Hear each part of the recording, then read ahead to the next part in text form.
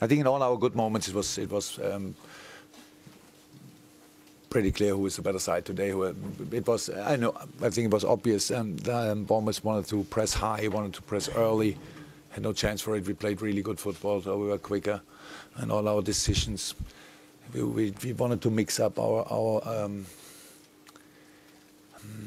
passes a little bit, short build-up, and then direction, because Bournemouth is this kind of team which try to press, but last line not too close. So we have Divock Origi up front, Sadio Mane, which can use in these situations, which we did twice very well. If you want, nobody's born as a winner. You cannot. It's not in the first few months of your life you are a winner. So you need to learn it. And we come from position 9 last year.